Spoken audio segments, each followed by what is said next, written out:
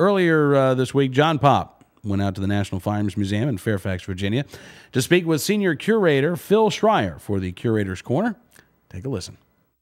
We're here at the National Firearms Museum here at NRA headquarters in Fairfax, Virginia, with Phil Schreier, Senior Curator of the National Firearms Museum. And Phil, this is a story you started to tell me out at the National Police Shooting Championships in Albuquerque, and I liked it so much I said, stop, Phil, we're going to come out here, and I want you to tell us the story of what you're standing in front of, the range here, the shooting gallery at the National Firearms Museum.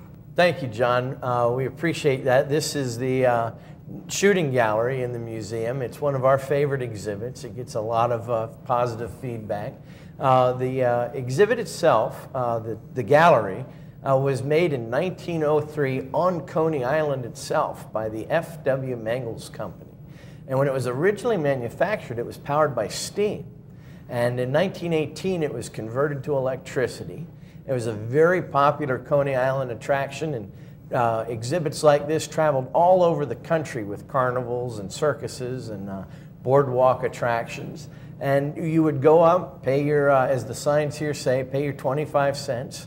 And you'd get a rifle full of 22 caliber short ammunition, and it was a special type of projectile. It was a gallery round, which was made out of compressed lead particles. It wasn't solid cast like most bullets, so that when it hit the targets, it was crumble ammo, and it would literally dissolve once it hit the targets. Not quite a healthy working environment for the carnies that had to endure that 8 hours a day or however long, but tons of fun for kids. And this particular piece was donated to us by General Dr.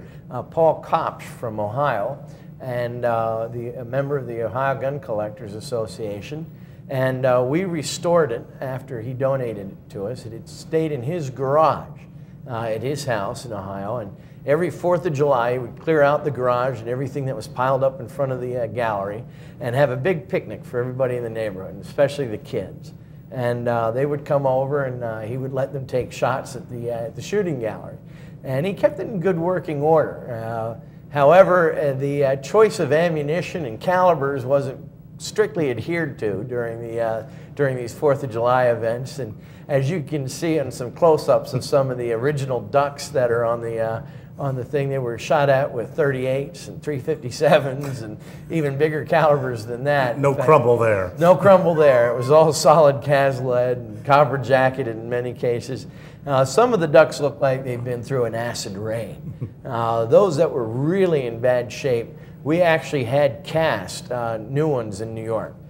Took one of the original ones that was in good condition, had a mold made, and had some recast from the original shapes. And they worked pretty good. The back of the exhibit was completely redone because it had been almost shot full of holes. And we replaced it with a much lighter sheet steel. Of course, we're not going to be shooting it in the museum, so we didn't need armor plating when we restored it. The colors are as best we could come up with from mostly black and white photographs of these in action. And we actually found an original Winchester gallery banner at the Maryland Arms Collector show in Baltimore one year, and picked that up for a great price and have that hanging next to the gallery. We actually have a black and white photograph of the original poster hanging in front of the gallery at one of the boardwalks. And we have our collection of Winchester pump action 22s laid out just like they would be on the carney's table. And it gets a great deal. When this is working well, and right now it's undergoing some minor repairs, but hey, no, so you haven't been shooting at it, have you? No. Oh, just maintenance, basically. Just 10 years. It's once every decade maintenance job. Tell us a little bit of the story of how it got here and what you had to do basically to get it into this space. The shooting gallery itself was in fairly decrepit condition by the time we got it.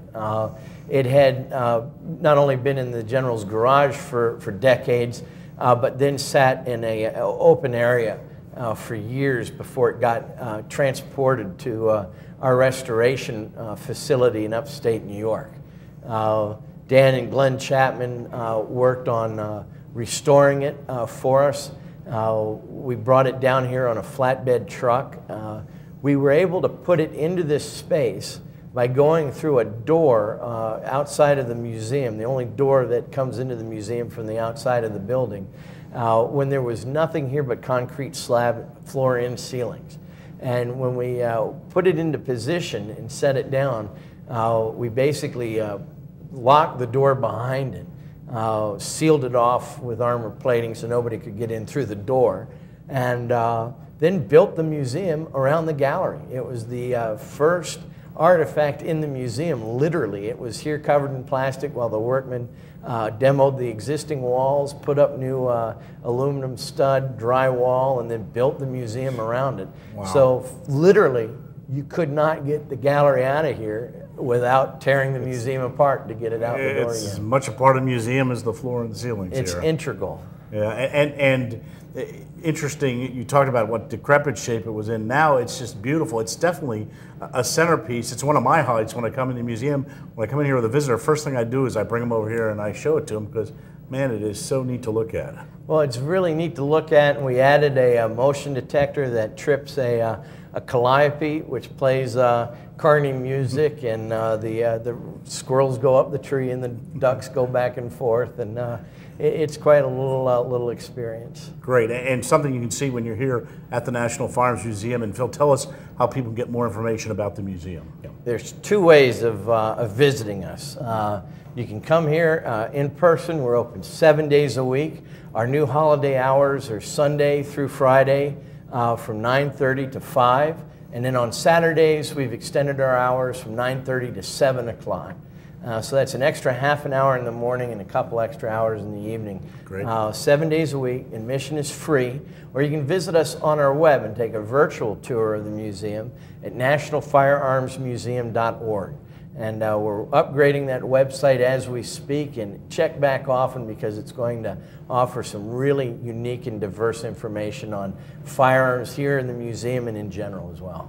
Phil Schreier, thank you for this week's Curator's Corner. Always a pleasure. Thank you.